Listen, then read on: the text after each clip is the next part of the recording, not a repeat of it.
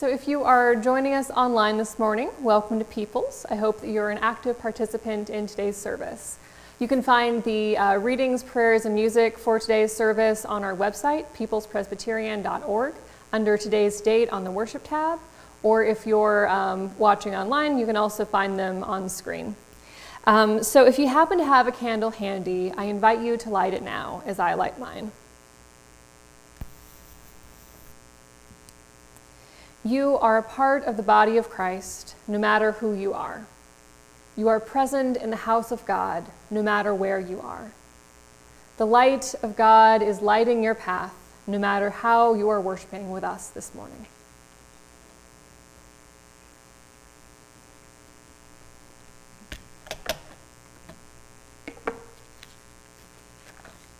Please join with me in our opening prayer. The word of the Lord revives the soul, and those who follow it are wise. The word of the Lord rejoices the heart and guides our paths through life. The word of the Lord endures forever. God's word is true and righteous. The word of the Lord is more desirable than gold. God's word is sweeter than honey. Let the words of my mouth and the meditation of my heart be acceptable to you, O Lord, my rock and my redeemer.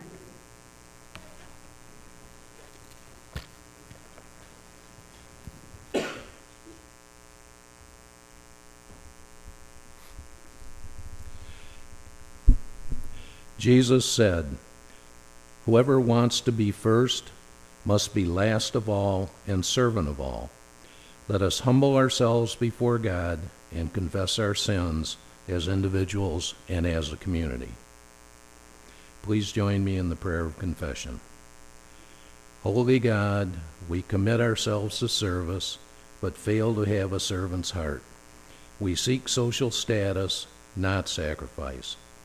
We welcome worldly success, not the humble path of Christ. Forgive us, we pray. Free us from the pressures of the world that keep us jockeying for position. Help us be servants of all. Amen.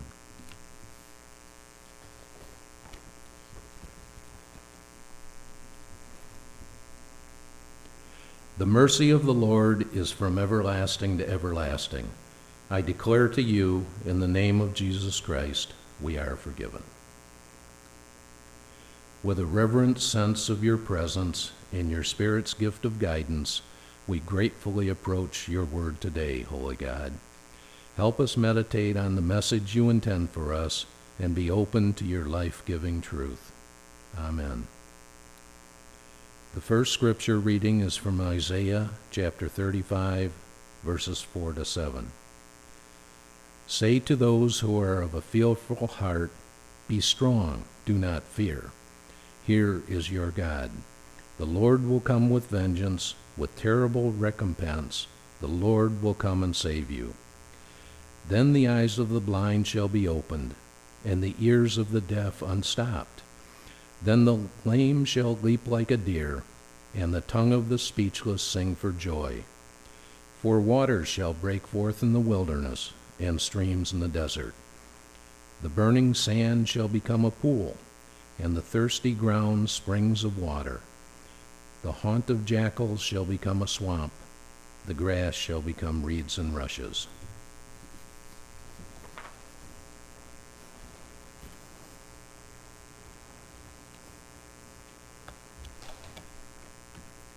Our gospel reading this morning comes to us from Mark chapter 9, verses 38 through 47.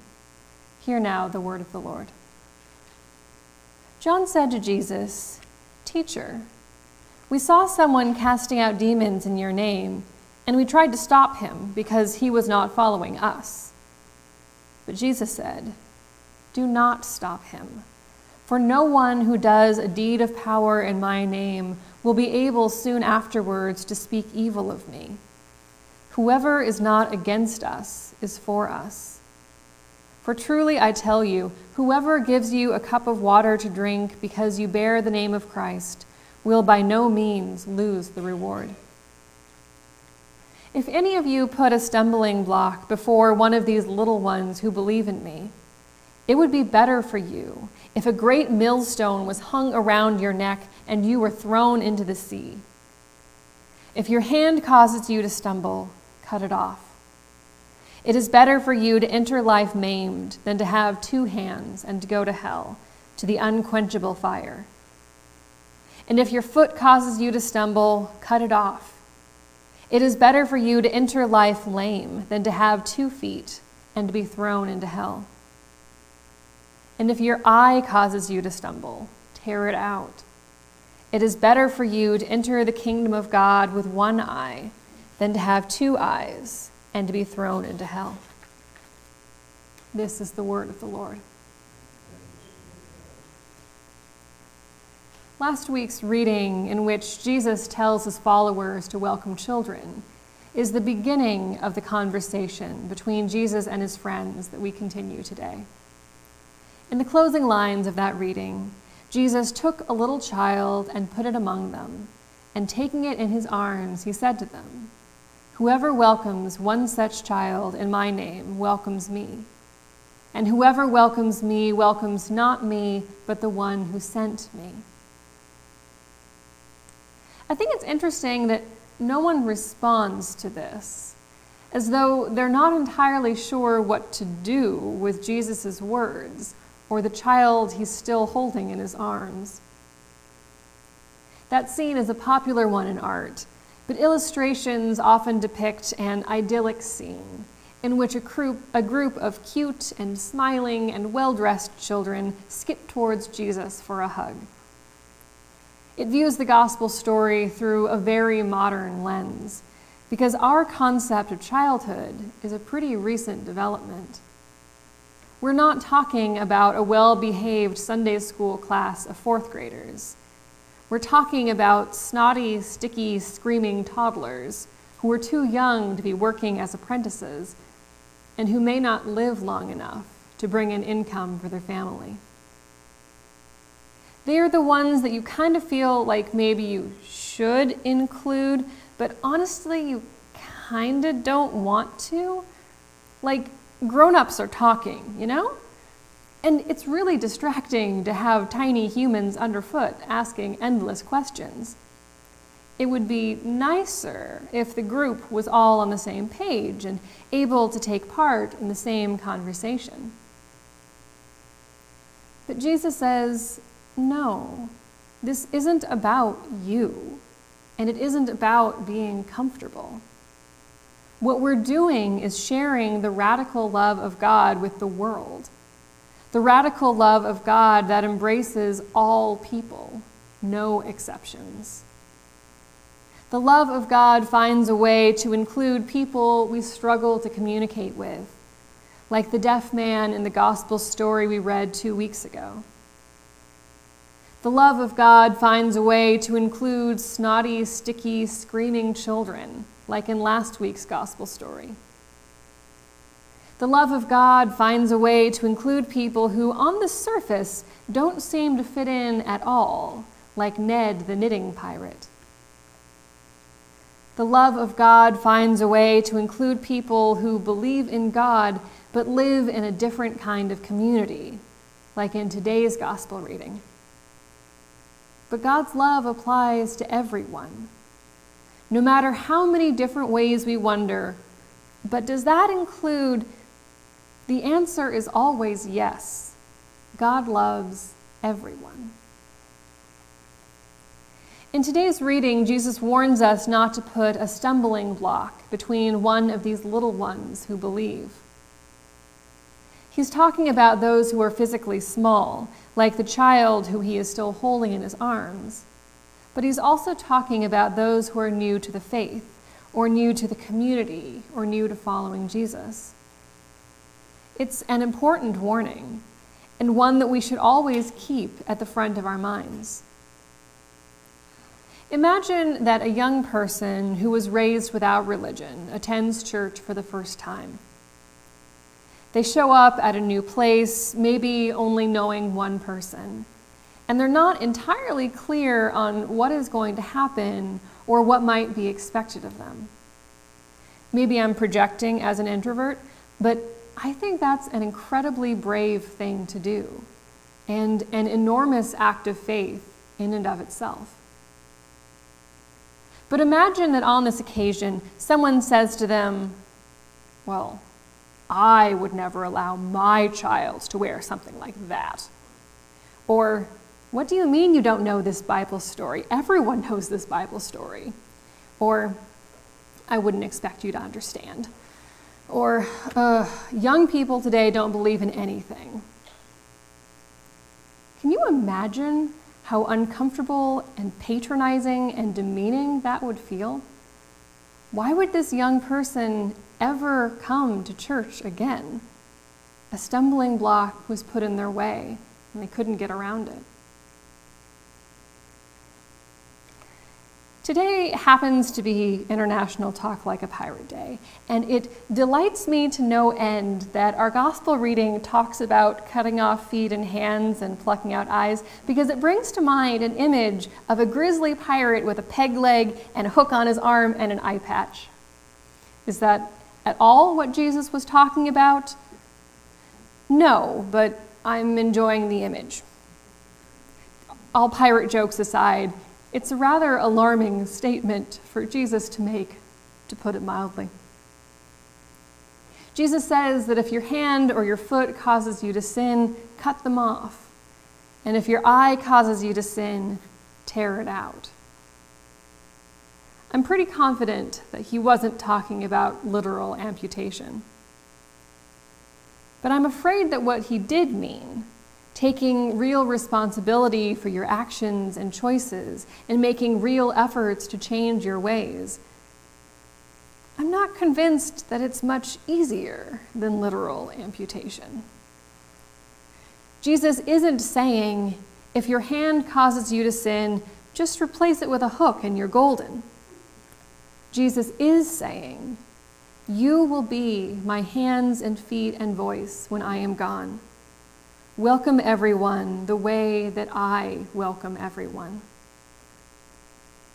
Jesus isn't saying, if your foot causes you to sin, it's better to hack it off and die a slow death by infection rather than risk introspection. Jesus is saying, you are in control of the way you treat people.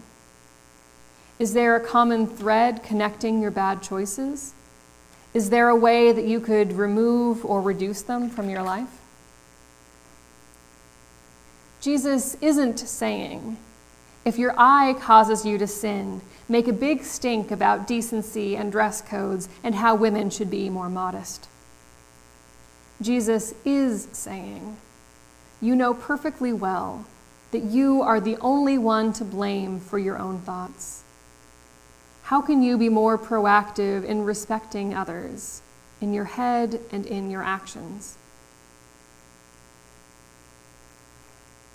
I feel like I say this a lot, but I don't care what you believe as much as I care about what you do because you believe.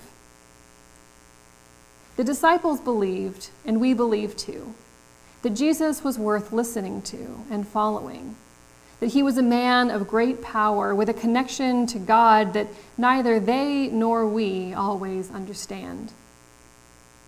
Because the disciples believed in Jesus, they followed him and learned from him and traveled the world to teach others about him after his death, even though it was dangerous for them. What do we do because we believe in Jesus? We believe that God loves the world because Jesus knew that God loves the world. He shared that love with everyone who came to him, no matter how much it confused his friends, no matter how far on the margins of the community they were, no matter how much value they had in the eyes of their society. What do we do because we believe that God loves the world? How far do we go to make people feel welcome and included? How hard do we work to keep stumbling blocks out of the paths of new believers? How willing are we to cut things from our lives when we realize that they are hurting people?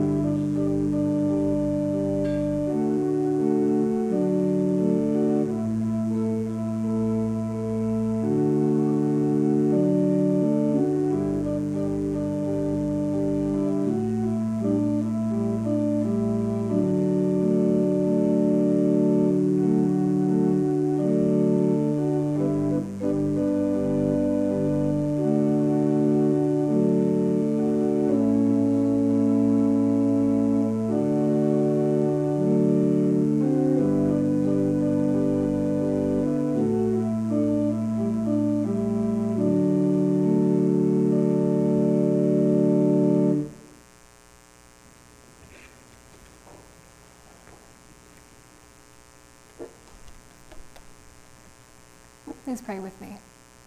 When we pray together, we multiply our joys and divide our sorrows.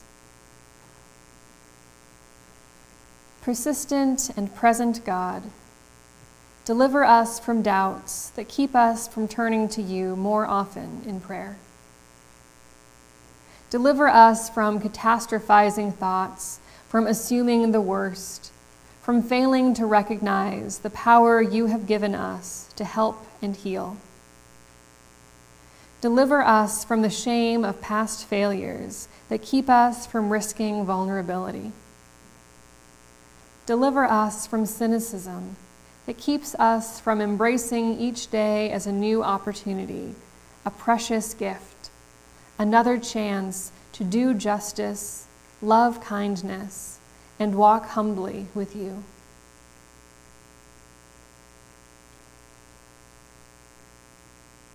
God of peace, be with those who are fleeing violence, tyranny, and war. Accompany those seeking safety and shelter. Rescue the asylum seekers and the unaccompanied children. By the gift of your Holy Spirit, embolden us to cross borders of our own making, overcoming bias, seeking justice, offering welcome.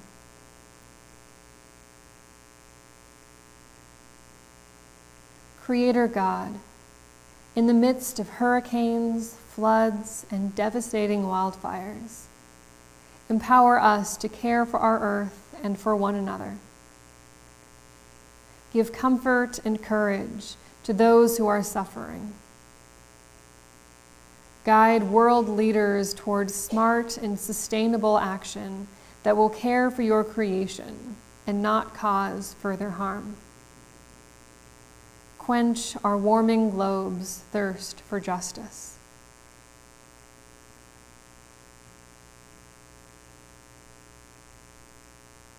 Finally, God, we pray for the sick in need of healing, friends, neighbors, and loved ones suffering from COVID-19 or other diseases or injuries.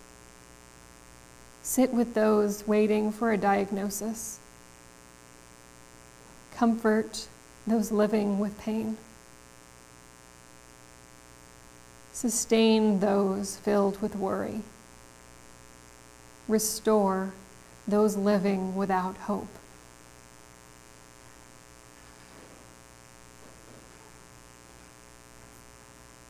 Almighty God, we praise you for your grace that has sustained us, your discipline that has corrected us, your patience that has borne with us, and your love that has redeemed us.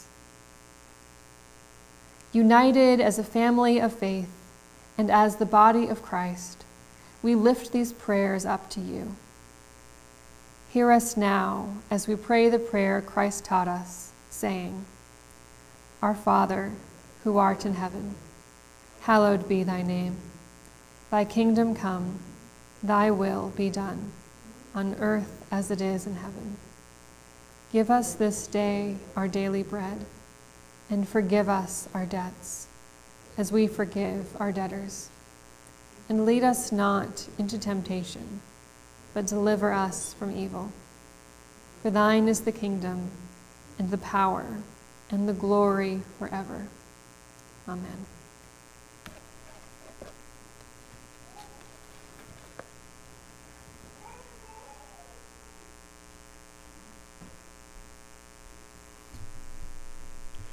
With glad and generous hearts, let us return to God a portion of all that we have been given. Let us present our tithes and offering to our God.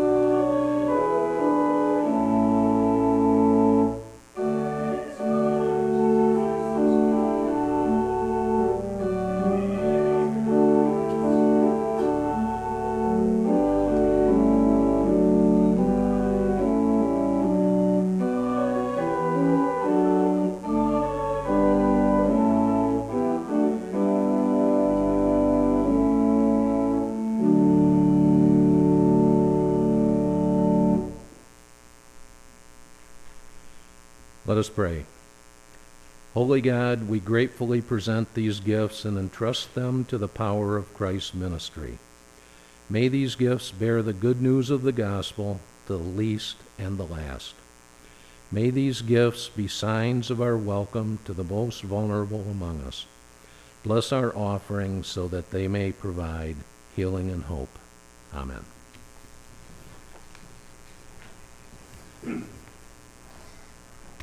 Please join with me in reading our affirmation of faith this morning from a brief statement of faith. We trust in Jesus Christ, fully human, fully God.